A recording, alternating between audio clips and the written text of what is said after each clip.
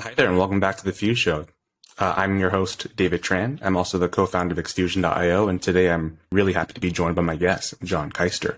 He's a co-founder and CEO of MixMode, an AI-based cloud-native threat and anomaly detection platform for high-volume data feeds. He's also co-founded two search and analytics companies that grew to the 100+ million in revenue mark and then went public. Thanks for joining us on the show. Thank you, David. Appreciate it. So I guess one of the questions I'd love to ask all of my guests is what led you to build MixMode? Sure, great question. I was in the process of looking at a variety of opportunities, and one of the areas of interest for me was cybersecurity and the growing interest in the large market. And I was doing some research on potentially starting something from scratch, and had written a business plan around that. And then this opportunity came along to lead a company that was, already established in the market. Mm-hmm. And there's some benefits to sort of jumping into a company that has some customer traction, and we learned a lot from those early customers, and we were able to have a bunch of conversations to sort of figure out what the next wave of the strategy should look like. Mm-hmm. And, that led us to an AI focused strategy that we've been executing on over the last 4 years. So prior to MixMode, did you see this as a challenge in the industry, or is this something like you feel like it's a new challenge in the industry and you want to tackle this up and coming problem? Yeah, I did not come into MixMode as a cybersecurity expert by any stretch. Okay. The previous technology companies that I was involved in, we were primarily in the advertising technology space, and we had large engineering teams that had to focus on some of these cybersecurity aspects, but mm-hmm. we were not selling cybersecurity software. So I really came in as really as a novice, and as such, just started calling existing customers and prospects and advisors and people who knew a lot about the industry, and tried to learn about where their pain points were, what they were happy with and not happy with existing vendors, and where their cybersecurity programs needed to go over the following couple of years. Mm-hmm. And what we found really is that there were two primary themes. One was they were getting far too many false positive alerts, and their mm-hmm. SOC teams were overwhelmed. And secondly, they knew that there was a very large number of threats that they were not able to see within their network because of the limitations of rules-based systems and intel-based systems. Mm-hmm. And they weren't sure where to go. So we were fortunate enough to, meet a guy named Dr. Igor Mezic, who I had met prior to MixMode, and is a world-recognized AI expert. I sat down with him, talked to him about some of the problems we were hearing from customers, and asked him point blank if he thought that advanced AI, self-supervised AI, was an approach that could potentially solve some of these problems. And long story short is we did a bunch of testing, and we were able to find that we could solve some of these problems with self-supervised AI. And Igor came on board, and we sort of redirected the company toward this mission of using innovative artificial intelligence to solve some of these big problems in cybersecurity. So I would say, kind of getting back to your question, I got involved because I knew there was a lot of opportunity in cyber, but I didn't particularly have the strategy sorted out until I talked to hundreds of customers about where their pain points were. And then it started to really come into focus. And then we started to build a team around that focus. And thankfully, we've been able to bring on a great team of both technologists and business people to run against that mission. So in the very beginning days, when you mentioned not being an expert in the domain, but I imagine you've become an expert through time. How did you overcome the massive amount of information overload of any new domain? Like, what is your thought process of breaking down a complex domain into some like absorbable bits and pieces that made it made it quick for you to learn? Yeah, it's a great question. I think that what we really tried to do in those early conversations was let the customer speak. And the data will set you free is one of my favorite quotes. You can't rely on XYZ opinion or just reading things out of a book and hoping to find a mission that's going to resonate. So really it was taking a lot of notes and a lot of elbow grease between myself and the team around me, that we listened to these customers, asked really hard questions, asked why some of these other products were failing. And, that's really what we did. Is that's how our mission sort of came into focus, was through those conversations and making sure that we understood the kind of highest level problems that they had, and that we had a solution that was going to address those. So hopefully that's helpful. But, again, I think when companies are getting off the ground, I've seen a lot of founders struggle with, hey, I'm sitting in a room looking at a blank piece of paper, and I need a mission, I need a strategy. I know I'm a startup person, and my recommendation to folks that are in that realm is, it's great you got the passion, it's great you have the energy for it, it's great you have some general ideas, but you've got to talk to a lot of customers before you're going to feel real confidence around that strategy and get some traction. So I imagine that this is at least your third or fourth or fifth company at this point, or if not more. How did you choose to interview? Like, I imagine all those 100+ interviews take up a significant amount of time. What were some competing ideas that you had that you might have wanted to pursue as a company, but decided that MixMode was the superior alternative?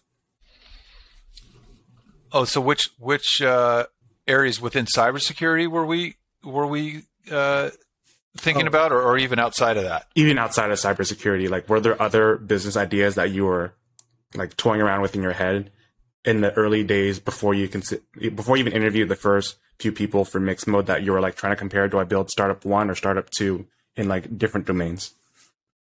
Yeah, I think the only other one that I took seriously was a startup from scratch within cyber. And I wrote a business plan for that, and I was sort of weighing that against MixMode. So, do I start with a completely blank slate and no customers and start from zero, or do I start with a company that had some customers and had an existing platform and try to rebuild and re-energize that company? And I decided to go with the latter. Something I found really interesting is that a disproportionate number of the entrepreneurs on this show are actually focusing on cybersecurity companies. And I don't even look in any cybersecurity specific sources to find these guests, but I notice a lot of them are building cybersecurity solutions. And I think a lot of them are roughly in the 3 to 5 year age range. What makes you think it's a growing industry? Well, the year-over-year spend in cyber continues to go up and to the right. So people are spending more and more money on cybersecurity. And, unfortunately, there's been more and more breaches every year and more data loss. And so there's a lot of focus on the category. Obviously, there's some huge themes out there around ransomware and around breaches that are really damaging companies, not just from a financial perspective, but from a PR perspective and from a losing trust of customers. And we think there's in many ways cybersecurity is set up for a revolution, and the way that it has been done over the last 15 or 20 years, that is largely rules based and largely based on looking at things that have happened in the past, is to us only part of the solution. And there has not been nearly enough hard work being done around predictive technologies and around the capability to see attacks and threats that do not have a signature and have never been seen before. And the customers that we are talking to that have thought a lot about emerging threats and novel attacks, those are the ones that are really interested in talking to us, because they realize that almost half the attacks that happen in any given year had never been seen before. So you've got to have that. You've got to have that capability, and we think it's still the first inning in the industry in terms of thinking about predictive technologies and seeing threats that have never happened before. So that's what's exciting for us. Is it feels like it's just beginning in terms of that kind of technology. If you had to ballpark a percentage of, call it, the Fortune 500 companies, what percentage would you say of those companies are prepared as it relates to what you envision the future of cyber security and cyber attacks to be?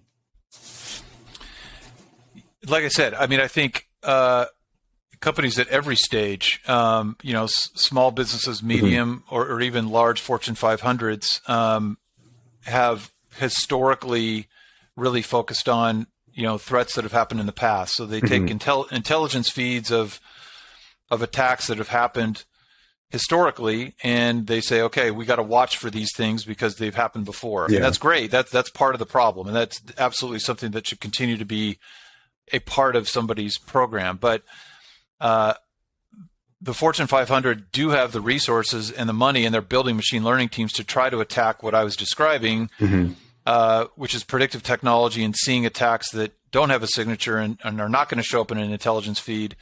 But like I said, I think we're still in the first inning or second inning on technologies like that being implemented at the Fortune 500. Some of the financial services companies are further along maybe than others, but we think it's a huge opportunity, and it's going to be a very significant part of the investment for Fortune 500s over the next 5-6 years, because AI is being used by the adversary, and the technologies that the adversary is using are getting better and better and more sophisticated. And so novel attacks are not something that you can ignore. They're happening every single day.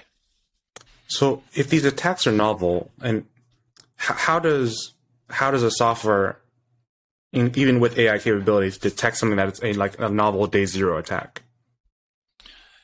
Yeah, it's a great question. And I would love to bring on, maybe in a follow-up interview, we can bring on one of our VP of engineering or our chief scientist. But I'll give you at the highest level, the reason that MixMode's AI is differentiated is that we're not bringing existing models to the table. We are not asking for historical training data. We are doing behavior analytics in real time, and a network analysis to build a baseline of a specific network in real time, so that we're not bringing bias into the equation. We're not bringing historical training data that may or may not be helpful as these networks evolve. You're going to need to have something that can learn in real time and supervise itself. And that's really what the differentiator is for MixMode. So when we're building that model in real time and it's evolving in real time, we call it generative AI. What happens is when we see something that is outside of the norm of what we think should happen in the next 5 minutes or the next hour, we will flag that as anomalous, because we say, hey, that's not something that should be happening on your network based on the baseline that we've built over the last number of days and weeks. So you need to take a look at this. And the way that most models work is they will say, oh, XYZ threat occurred on a different network at a different time, and now we're seeing it on your network, so you need to go focus on that. But if something outside of that realm occurs that hasn't been seen before, a lot of these other systems simply can't address that, and certainly not in real time. So I guess the challenge of that is always the balance between the false negatives and false positives. How do you, I guess, eliminate that if you don't use historical information? Yeah, it's a great question. And again, I'll probably do an okay job of explaining it to the general user. But I'm not a CS major, but what I'll say is our team does a really great job of thinking about what that ideal point is of being sensitive enough to see the anomalies that should be focused on. But we also don't tune it too far to the point where we're not surfacing things that should be looked at. So there's sort of a balancing act between making sure that you're surfacing things that should be looked at and making sure that you're also eliminating as many false positives as possible. And as a user perspective of MixMode, let's say I was running security for a certain company, and would I be notified of all these anomalies and it'd be on me to look into them? Is that how it typically works? So yes, typically, we are not a service provider per se. We do partner with a number of managed security services providers, and what we can do for a given client and what we do for certain clients is they enable the MixMode software and they utilize that for their needs in terms of a SIM or a Yuba platform or an NDA platform, NDR or NTA platform. And if they need services on top of that, we will refer them to one of our MSSP partners for monitoring or for, hands-on services and support. But we primarily are focused on being an AI-driven software company. So taking a step back, how do you think that AI companies can be doing a better job as it relates to marketing AI? Because I think AI encapsulates so many things that from a consumer standpoint, the buzzwords can get out of hand sometimes, and sometimes companies are underselling the solutions they're providing at the same time. Yeah, it's a really great question, and we talk about it a lot internally. And unfortunately, there are a lot of companies out there that are claiming to be artificial intelligence companies that really, at the end of the day, are rules-based systems that aren't doing a lot of thinking. Right. And that's problematic because over the last 5-10 years, a lot of the customers we talk to, have been jaded a bit by a lot of false promises.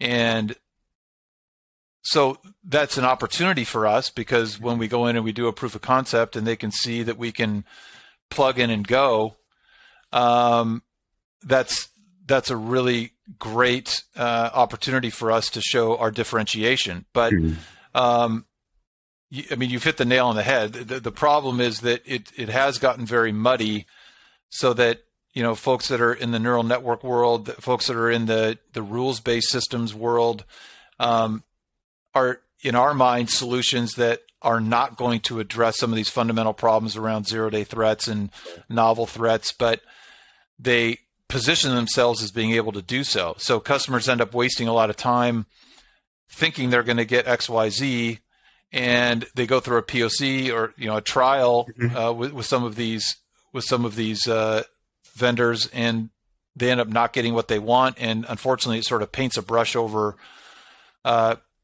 companies that are doing something really unique with AI, and they sort of want to throw the baby out with the bathwater. But there is absolutely some great companies and technologies and people out there that are working on solving these kinds of problems. And, hopefully over time, as some of the leading companies embrace AI that can make a difference, such as what MixMode's offering, that I think, there will be leaders in this space and thought leaders in this space that kind of drag the rest of the industry along. So when you think about the way that you and your team sell MixMode, what are some of the value props you try to go with that help you stand out comparatively to these, I guess, AI companies that claim to have AI solutions that are not necessarily comprehensive? Yeah, it's a great question. I mean, we tend to really focus on the fact that the pain points with a lot of other AI companies are that they require a lot of data, and that can sometimes mean 6 to 12 months or even longer. We've heard up to 2 years in some cases of ingesting training data, building models, making the connections with all the various places in a customer's network that they need to pull data from in order to get up and running. And then there's the pain point that a lot of other companies don't want to talk about around needing to update these AI models periodically and how to deal with things like bias. So really the proof is in the pudding with us. Once somebody gets into once somebody commits to a trial, we can get somebody up and running in less than a day. And we can show them results within 24 hours. And they can see with their own eyes how the AI is learning the network and reducing the number of alerts they're seeing every day and surfacing things that they really care about. Because as you know, I mean, you can, as a sales team, you can talk till you're blue in the face about how you're different, but until the customer can actually see it and live it, that's really what turns the corner for folks. So we really encourage people to try it because it is very, very painless. It's software only. We're not shipping appliances. We're not requiring people to do a lot of work. I mean, they're literally in some cases up in less than a couple hours, and they're seeing results the next day. So, for us, that's the primary strategy really, is to get people to try it, because once they do, we've had a very, very high success rate. And for these trials, is it purely like touchless from your team in the sense that the software handles all of the initial setup, as well as like, I guess, building out a data set, as well as giving a, like, I don't know, regularly updating report? Yes. So, we typically work with, one person on the networking team at the customer. They can be up in less than an hour, and then they've got access to the UI immediately. And, we're usually starting conversations with the customer the next day to walk them through the platform, help them understand the differentiators, help them understand, how those alerts are being surfaced and why they're being surfaced. And so the ROI and the value is immediate. The problem with a lot of cybersecurity investments and trials is that, large companies are looking at sometimes 6 to 12 month installation processes and teams of consultants having to come in and configure systems and get access to data. And it's a huge burden on the enterprise to actually even just go through a trial. And so, and then at the end of the day, if you're not getting a lot of value, you feel like, oh man, I just wasted a year and I put my team through a torturous process and we're not seeing the ROI. So, that's another real problem, with this industry, is that we're not able to deliver value fast enough in a lot of cases. And that tires out the enterprises that we're trying to sell to. So we're trying to make that really frictionless, and, with no money up front and with no real commitment of time and resources, you're up in an hour. And that sometimes is shocking to the enterprise customer. They say that's too good to be true. Well, okay, that's fine. It's fine if you don't believe us, but, talk to us on day one when it's actually up and running and delivering value. And then, the proof will be in the pudding. So, that's really our strategy in terms of, trying to position something that's going to be easy to use, trying to position something that they can see the value very quickly. And if it's not a fit, they can make that decision quickly too. And sometimes, a quick yes or a quick no is the best way to operate, and also make sure that the customer feels like they're using their resources in the right way to make decisions on innovation. Because if they have to invest a year of their time to decide if something's innovative, that to me just seems completely broken. So when it comes to, you're mentioning reasons why people would not want to move forward with their solution after giving a chance. Like, what are some reasons that people would choose to walk away from MixMode? Well, thankfully there hasn't been a lot of those a lot of those situations, but we're certainly not perfect, and we're not going to be a perfect fit for everybody. Mm-hmm. There was a case last year where we had a customer that thought they had the budget nailed down and thought they had the funding nailed down from the higher ups that were making those decisions. And we went through the POC process. They loved the product. They wanted to move forward, and the budget got pulled. I see. So, in enterprise sales, those things are going to happen. And that's why you need a rich pipeline of, dozens and dozens of accounts, because, sometimes those things are going to happen. But, I don't recall a POC that we've been involved in, a trial that we've been involved in where, at the end of the trial, they said, your AI did not deliver what you said it was going to deliver. So that gives a lot of confidence to our team internally that, we're working on the right things, we're solving the right problems, we're thinking about the customer and what their pain points are. And so it really is one of the more fun things that we do at this company is going through a trial process with a customer, because we learn a lot. Hopefully they learn a few things. It's a very frictionless and painless process for them to get some value. And so that's really where we thrive and where we, spend a lot of energy, because we want to put that customer first and make sure that MixMode can really help advance their security posture. Is enterprise the primary domain you're trying to grow within, or are you also trying to go across the entire spectrum of business sizes? Yeah, it's a great question. I would say we focus primarily on large enterprise, and we also spend a lot of time with our channel partners, whether those are resellers, whether those are managed security services providers. And there's the reason we like to work with channel partners is that they have a ton of relationships. They know the players. They know when the budgets are going to come up, and they also have an existing base of customers. So our preference is always to work through the channel, and we've done a good job over the last year as we've kind of built out our own channel strategy to focus on customers and partners that want to, put MixMode in the forefront of sort of their innovation message.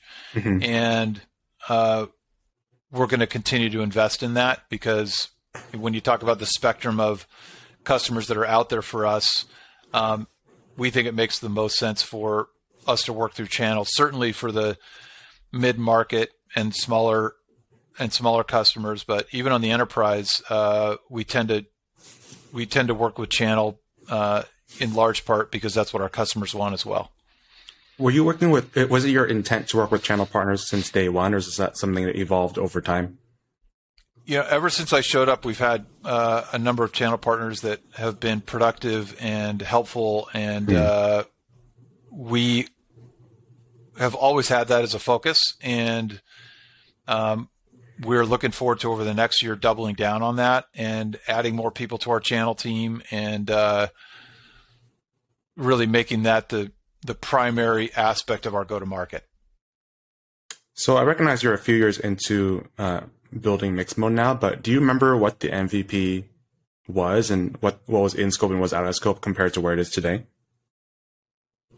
Yeah, I mean, in a general sense, when we first started to, build out our strategy around AI first, the first iteration, we sort of had AI in the background. It was sort of the brains behind the UI that was essentially focused on network traffic. And where we are now is the AI is really in the forefront. We're showing people what the AI is thinking about as a priority for that security team to look at, and we're doing that across any timestamp data that the customer wants us to analyze. And so that could primarily, where we're focusing now is on public cloud data. So whether that's AWS or Azure or Google Cloud or Oracle, we're able to process that and show anomalous behavior that folks should be looking at. And as Gartner pointed out recently in a report, there's unfortunately not a lot of great solutions out there for looking at anomalies in public cloud data. So we're finding a very receptive audience there, and we're going to continue to push that message and focus on that. And we can also, manage the corporate on-premise network data for folks as well. But cloud is where the big emphasis and sort of the area of most investment for us at this point. Do you remember how long it took to build the MVP? Well, probably the first iteration took about 12 to 15 months. And then the second iteration was another 9 to 12 months on top of that to kind of really go all in on AI first. So that true AI first product came to market mid last year. Gotcha. And then, so I've worked on some anomaly detection systems in the past, and I think one of the questions that came to mind was having a system that didn't require rules and tuning like a required feature from early days, or was it something that came as a feature request later on?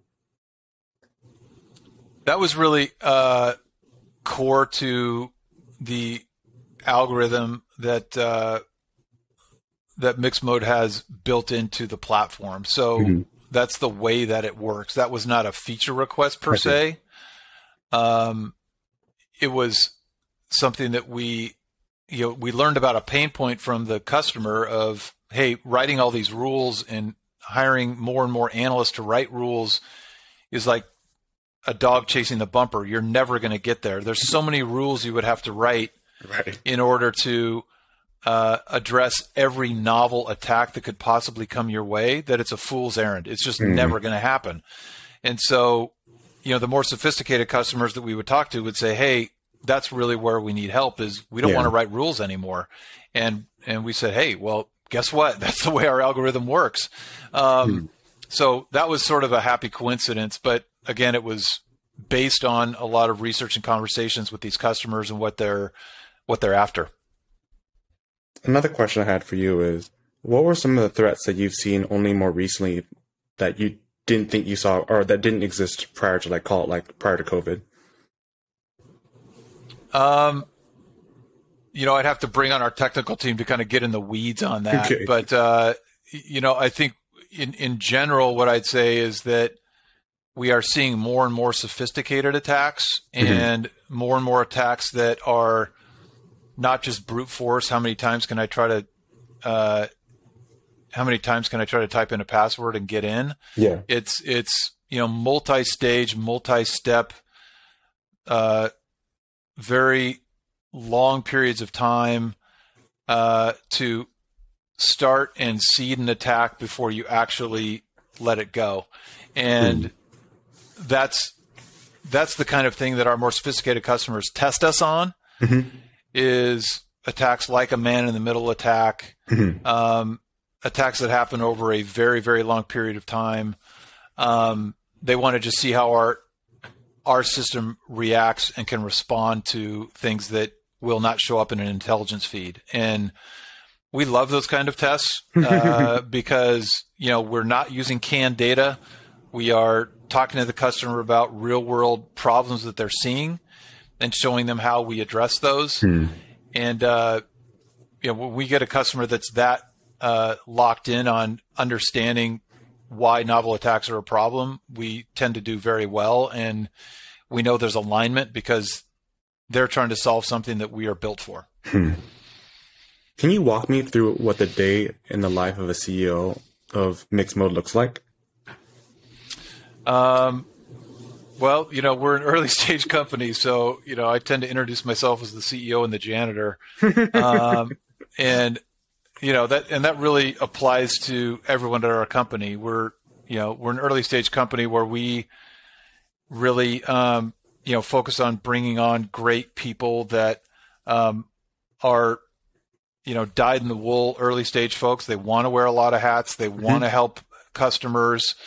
They're used to going from, a trial call with a customer into a product meeting, into an engineering meeting, into a sales meeting, and they can sort of float between all those things and play the appropriate role in all those aspects. And that's why I guess I feel really fortunate to have the team that we have, because everybody wants to help the customer. Everybody wants to see trials go really well. Everyone wants to make sure we're, focused on the right product iterations to take the next step forward. So, it's exciting. Right now, I'd say as we're getting toward the end of the year and kind of wrapping up the contracts that are in motion, as a group, we're starting to turn our attention toward planning for next year. And, how does this organization evolve so that we can handle a lot more customers and that we can handle a lot more bandwidth and a lot more records from cloud data and continue to scale the way that we've scaled in the last year. And we definitely are, absolute believers that the people drive the business, and great teams win over great products. So we're very, very focused right now on adding A+ players to this team so that we can execute well on the business we have in front of us and continue to grow. How'd you build up, call it the first 10 employees, and how have you been, scaling since? I think what I've found historically in co-founding companies or getting in early stage is, the first, 10 or 15 people are probably coming from your Rolodex and, people that you've worked with in the past or have known in the past. And this one was no different. We, sat down with the people that were here when I started, and, we talked about, who are the A+ players that and we're still in that stage right now, actually. I met with somebody this morning that knows two of the people at our company, and that's sort of where we are now. Is it's always nice to hire from within the network of people that at the company, because they've got work experience with that person. They know what their level of emotional intelligence is, and are they going to be fun to work with, and are they going to bring the culture that you're trying to build? So that's kind of historically where we've been. And then you get to a certain size and growth rate where that becomes a little bit tougher, and you're going to have to go, and push from the outside a little bit and make some bets. But, hopefully over the next year, it'll be a mix of, leveraging the contacts that our team has already, plus, bringing in some outside talent. So when it comes to culture at your company, what are some of the words you use to describe it? I would say that we really try to put our people first, and that means making sure that they're set up for success and that they're working on the areas of the business that they want to work on. We, from a product perspective, the customer data is at the center of everything that we do. We try to stay away from, ivory tower speeches about what the product should do and why. And we really try to focus on, okay, this customer said this, and that's why that's going to be a principle that we're going to think about going forward. And it's a very freeing concept when you do that, because, as we've all seen in companies, sometimes people have differing opinions, and when the customer data and the customer feedback is at the center of every conversation, that tends to get everybody aligned and get everybody thinking about the problems and the solutions in the same way. And it's a very freeing thing. It becomes much less about who's in what camp, because we're all in the same camp. What are some of those principles that you've drawn from conversations around customer onboardings or data? I'm sorry, can you restate that? Oh yeah. So you were talking about how you've had some internal team discussions about some customer data, and those help you draw principles that you carry forward. What are some of those principles?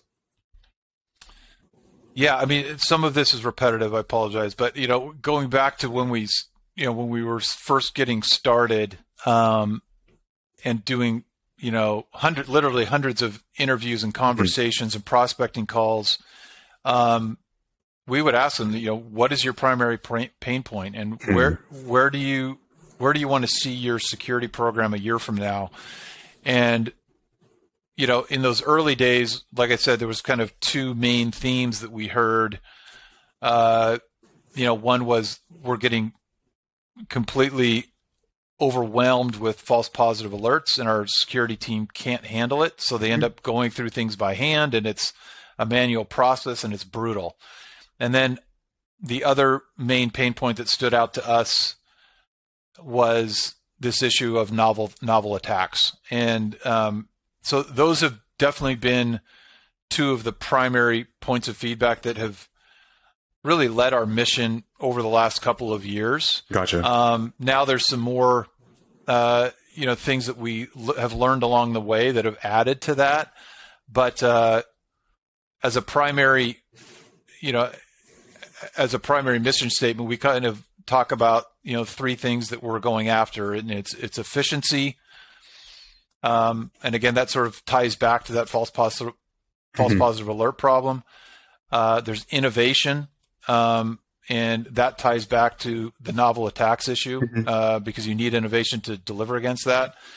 And then the third pillar of what we really focus on is scalability. And our engineering team has done a fantastic job over the last years. We've grown by many, many multiples to be able to scale for existing customers and, for the public cloud data that we're now handling. So that's really helped us deliver a concise and clear message on our North Star to our team. And, having those three pillars and also having that customer feedback has really helped us drive forward and do it clearly and ignore the noise, which is really, really hard to do in any industry.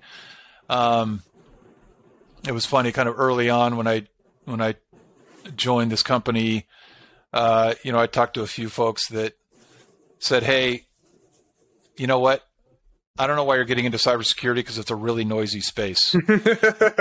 And, I said to them, hey, I get it, but name me an industry that is growing fast with a lot of momentum, a lot of opportunity, and really a Wild West sort of aspect to it, with a ton of investment that doesn't have noise. And so, having spent 20 years in technology and in other industries, that was always the case. So I think that's one of the really interesting things about, being in an early stage company for me, and I think a lot of the people that work with me at MixMode, is it's an ongoing critical thinking and problem solving issue that you're really going after every single day. And if you read every press release and you get concerned about the big players doing X or Y, and how can you compete against this big company or that public company, you can drive yourself nuts. But if you really focus in on, hey, these are the two problems we're going to try to solve for customers, and it's resonating, let's just stick to our knitting and make sure we deliver against that. It can be really rewarding, and it can also help you focus really well, because we're not going to be all things to all people. But if you can hone in on a couple of big problems and address those with really innovative technology, you can find product market fit, and you can move your business forward. At what stage of your career were those thoughts that you just shared with me right now things that became more solidified? Man, I think every single day I'm learning a lot, and I've certainly learned from a lot of great and smart people over the years, and I do keep a notebook on some of the things that are sort of principles I have to kind of go back to and read some of the same books over and over again. But at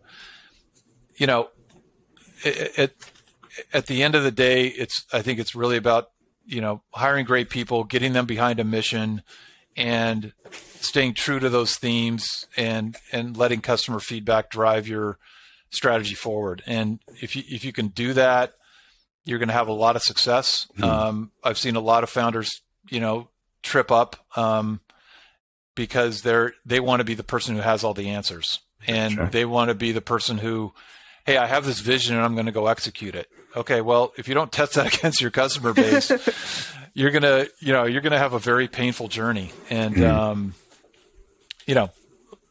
I think that's probably the one thing I've learned over time that has driven me more than anything is make sure that everybody in the company is touching the customer. So, in a lot of companies, the salespeople are the only people who ever call customers, and that's fine. It works for some people, but my approach is everybody should be on calls with the customer at some point. Engineers, invite them in. People in ops, finance, it doesn't matter. Everybody should hear what the customer's talking about and thinking about, because it helps your entire culture stay on top of what's important and why things should be running the way they are. And it helps them learn about their own department or the mission as a whole and how it all fits together. And it leads to getting great ideas from all parts of the company, because they're all hearing the customer and they're all going to interpret it a slightly different way. Well, I have one last question for you, and that is you mentioned some books that you like to revisit to reground yourself to principles. What are some of those books? The one that's probably at the foundation is Sun Tzu's Art of War. That's probably the one I read the most often. And I think, what I sort of take away from that one is that, you've really got to be patient and think about your partners, think about other customers, think about other people around you, before you approach, creating an alliance. And that's something that I think I've always encouraged my team members to read that book as well, because when you go into a partnership conversation and you've already thought about it from the partner's perspective, you're going to be way ahead of the game, because unfortunately, a lot of folks don't do it that way. Right. They walk into a customer and they say, okay, I got to get these 5 things done. And they try to pound that customer to death. And that leads to very, very uneasy conversations. But if you're always thinking about it from their perspective and what they need to accomplish and how to make them really win, that can lead to, a great win-win relationship and a long-term partnership. And so that's probably, if I was going to mention one, that's really the primary one. Okay. Well, thank you very much for your time, John. I just want to give you the stage now for the people following along this episode who want to follow you in your journey or to find out more about your company. Where should they go? Great. So I think going to mixmode.ai is our homepage. And if anybody wants to reach out and have a conversation about the industry or anything else, any way that I or we can help, the email is on the website as well, or shoot me a note on LinkedIn. But I really appreciate, David, you taking the time, and you asked some great questions, and hope we can continue the relationship. Sounds good. Well, thanks again for your time, John.